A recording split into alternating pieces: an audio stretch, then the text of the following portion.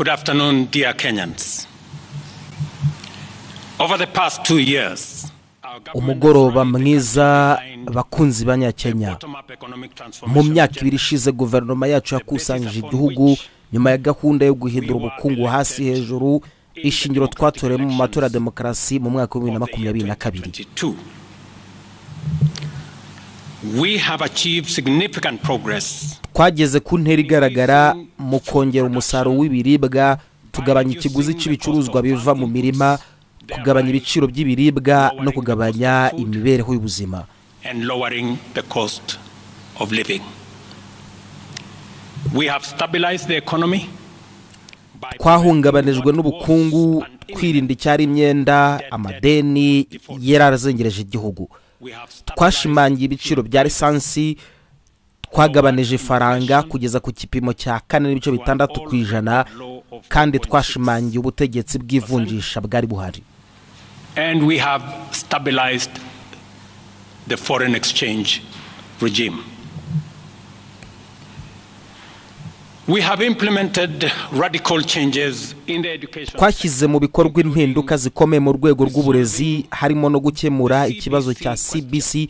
Twashyizeho uburyo bushya bwo gutera inkunga amashuri makuru yibanze ku banyeshuri. Higher education funding model that has special emphasis on making sure ibi byibanze cyane ku kureba niba abana bo mu miryango itishoboye bashyigikirwa mu myigire yabo.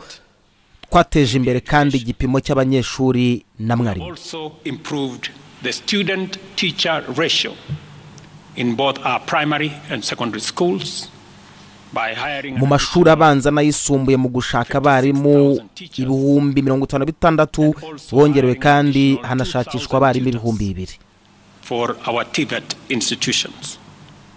Ibi byose byakorwaga ku bigo byacu bya TVET. Abarimu 2,000 ku bigo byacu bya TVET. Twakemuye icyuho muri gahunda yo kohereza amafaranga ku banyakenya batishoboye barimo imfubyi, abana n'ubumuga n'abageze mu zabukuru. Ntabwo twazanye gusa abagenerwa bikorwa benshi, ahubwo dukurikije amasezerano twasezeranye. Ubu siko bimeze nkuko byari bimeze kera. Aba banyakenya batishoboye bagomba gutegereza amezi. That these vulnerable Kenyans have to wait for months.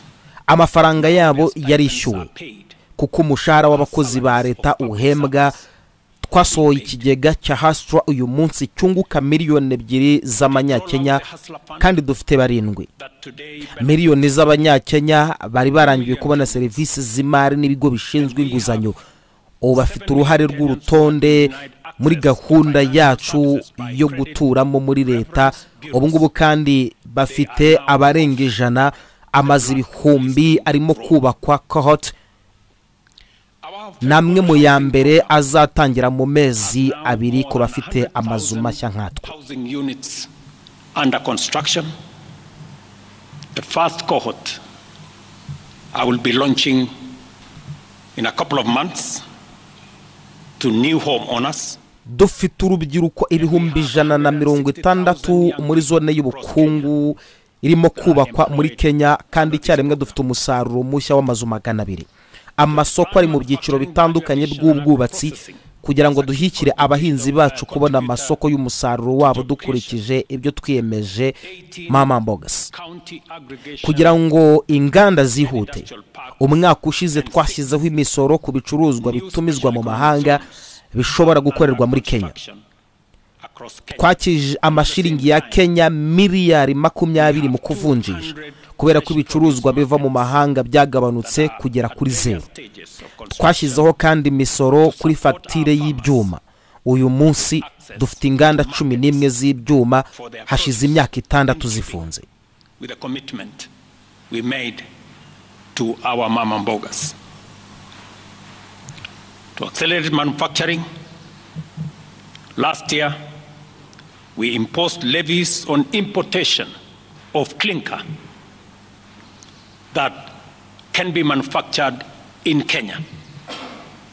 We made a saving of Kenya shillings 20 billion in foreign exchange as imports of clinker dropped.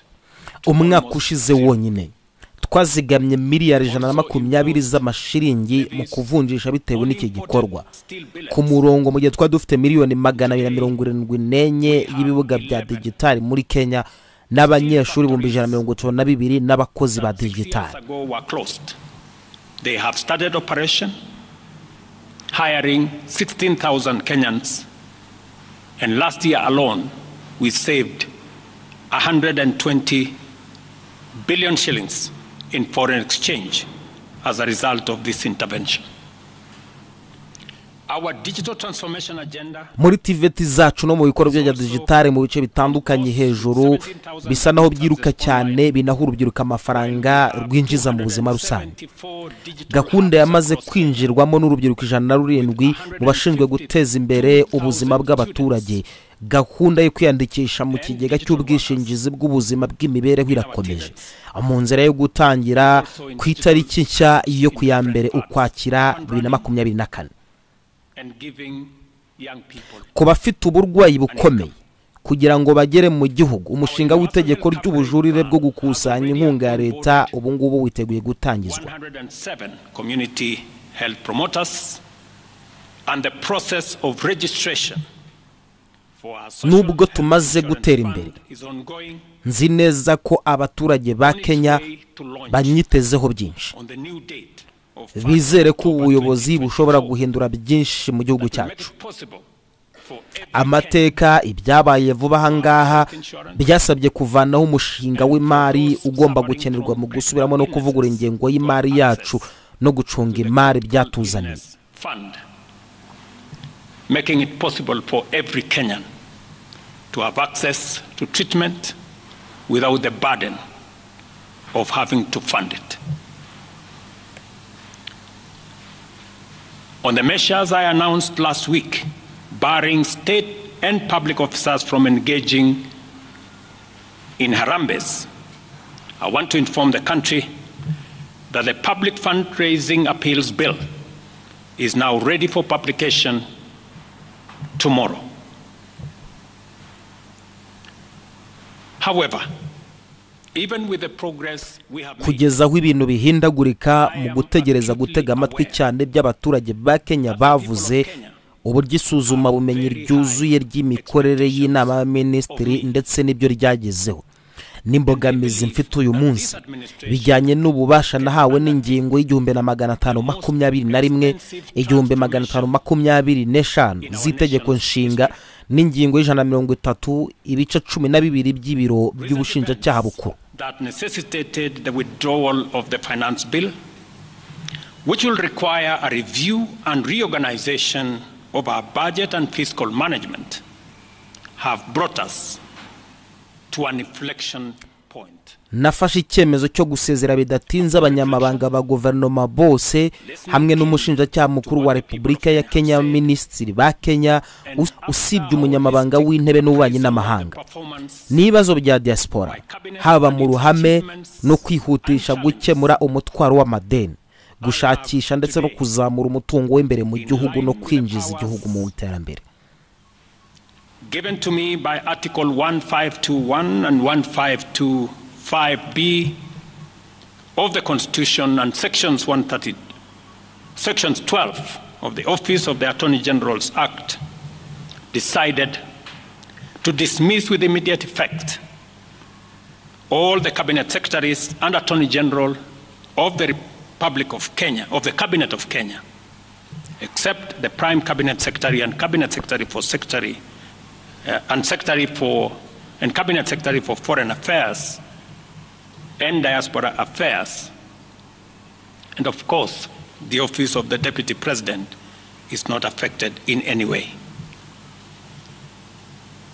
I will immediately engage in extensive consultations across different sectors and political formations and other Kenyans,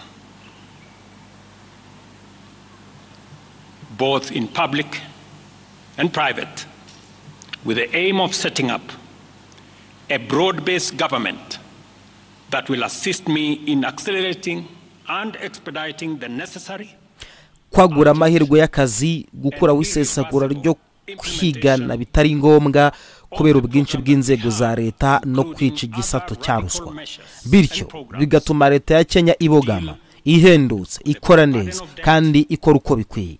Muri iki gikorwa ibikorwa bya guverinoma bizakomeza nta nkomyi, biyobowe no gutangaza izindi ngamba n'intambwe mu gihe gikwiriye. Murakoze cyane kandi Imana ihumugisha igihugu cyacu gikomeye cya Kenya. Over multiplicity of government agencies and slaying the dragon of corruption, consequently making the government of Kenya lean, inexpensive, effective, and efficient. During this process, the operations of government will continue uninterrupted under the guidance of principal secretaries and other relevant officials. I will be announcing additional measures and steps in due course. Thank you very much, and God bless our great country, Kenya.